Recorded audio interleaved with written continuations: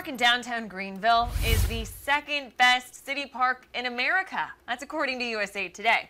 Well, the newspaper said the waterfall and Liberty Bridge helped push the park towards the top of the list.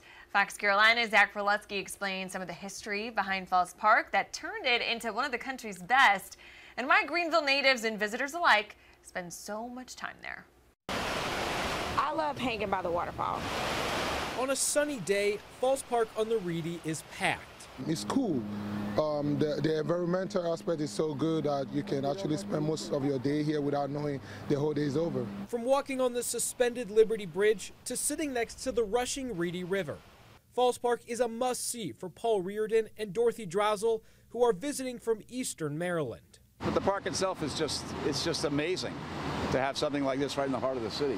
Yeah. People literally are really fortunate. It's also a big part of life for those who call Greenville home.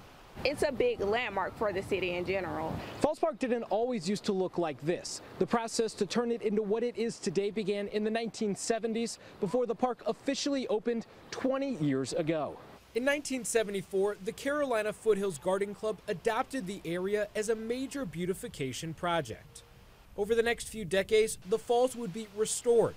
And in 2002, Greenville City Council voted to get rid of a highway bridge that ran over the waterfall, the place where the Liberty Bridge stands today. I remember when the bridge wasn't here,